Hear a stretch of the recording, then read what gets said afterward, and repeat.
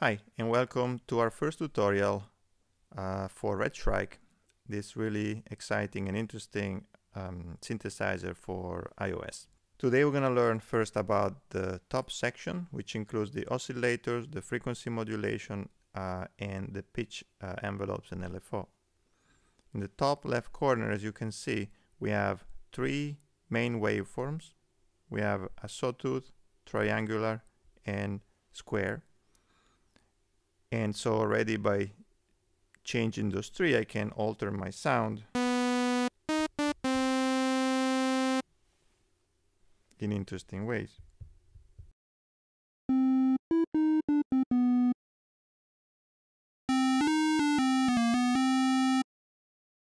The interesting thing though is that I can also morph between the main three waveforms and find very different oscillator settings that give me different sounds.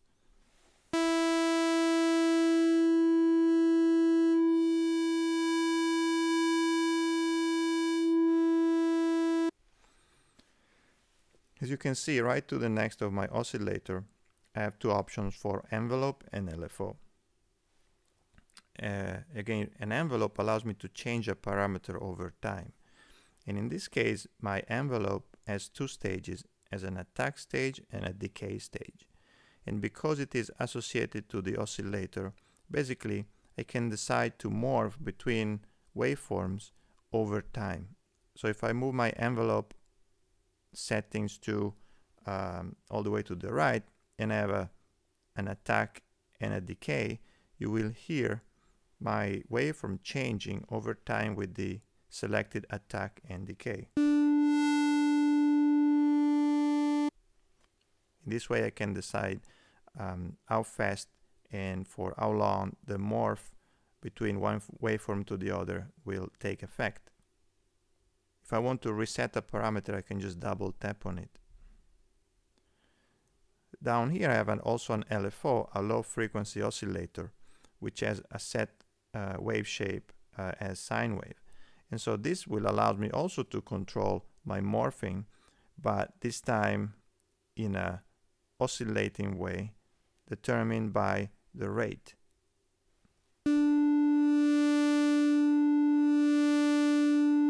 As you can hear, the oscillator is morphing at a steady sine wave timing determined by the rate. So if I increase the rate, the waveform will shape faster.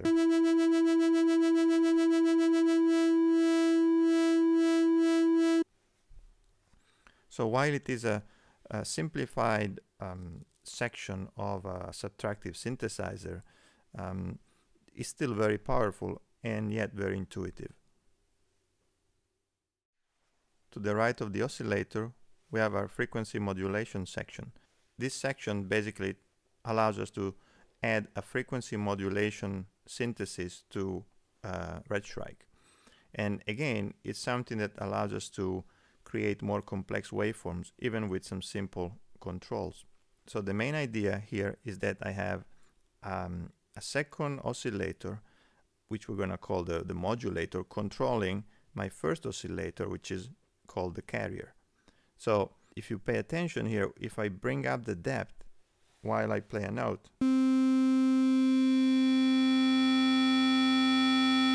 I'm hearing an addition modulation on my original waveform that again makes the sound way more interesting.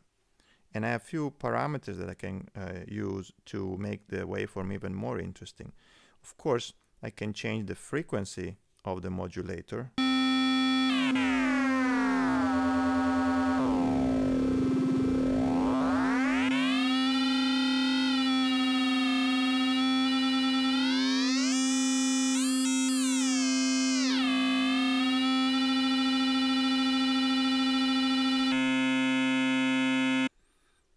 If I double tap, I'm going to get the exact frequency of the oscillator. But I'm not obliged to stay on that frequency. I can change it if I want.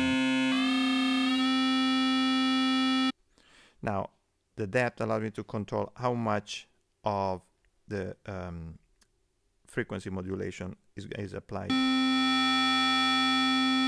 I also have two types. I have a weak and a strong type. This is the strong version, and this is the weak. The frequency modulation section also can be controlled through my LFO and my envelope. So I can have the frequency modulation happening depending on my settings on the attack and the decay.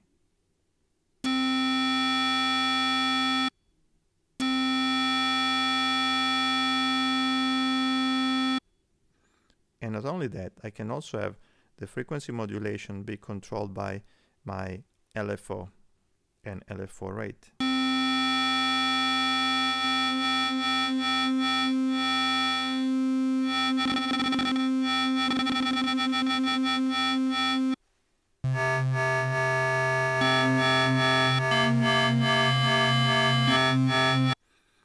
So as you can see, the sound is getting way more interesting, and it gains usually in richness.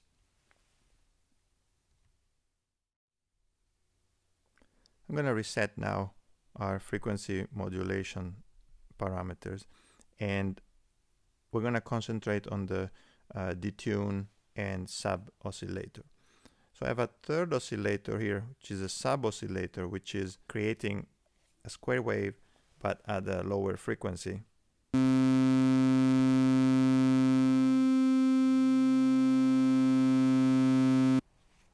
2-octave lower, and that again allows me to add some richness. And also I can detune the main oscillator, creating more of a chorus effect.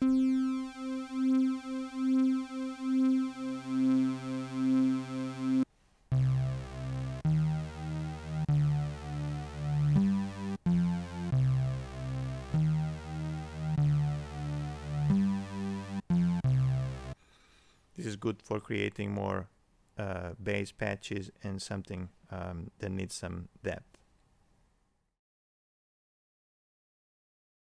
And finally, we have the pitch section. This is where I can control the pitch over time through either a simple envelope with attack and decay, or through an LFO. So what I can do here is actually really interesting, because I can have the pitch controlled by attack and decay. So if I want the pitch to rise by a certain amount, I'm going to select it here, and this determines the time it's going to take to reach the peak and how long it's going to stay at that peak.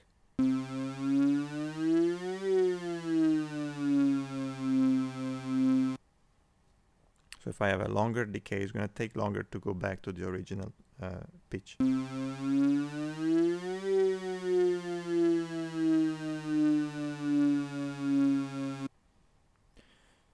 This is a great way to do, for example, drops with a bass sound. So the way you would do it is just you bring down the pitch instead of going up, and this determines how fast it's gonna go down.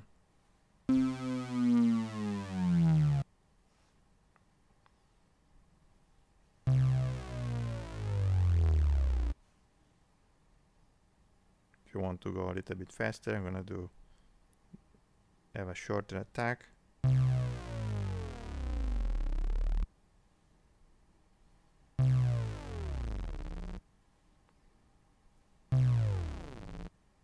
And that's a great way to do some really nice bass drops. The pitch can also be controlled by an LFO that allows this section to have the pitch going up and down, again based on a simple sine wave.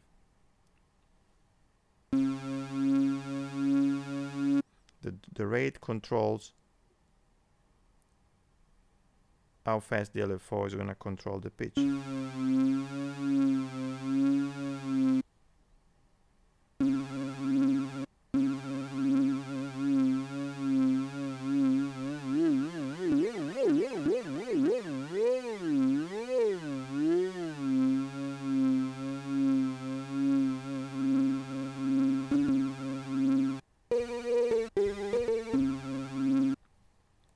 You also have access to the drift, which allows you to have a little bit of random pitch control around the target pitch. The effect is to give you something a little bit more out of tune. So it's not always precise when it reaches the selected pitch. So as you can see, there's a lot you can do right here to make some very interesting sounds. But of course there is more. So in our second tutorial, I'm gonna describe the noise oscillator and the resonator.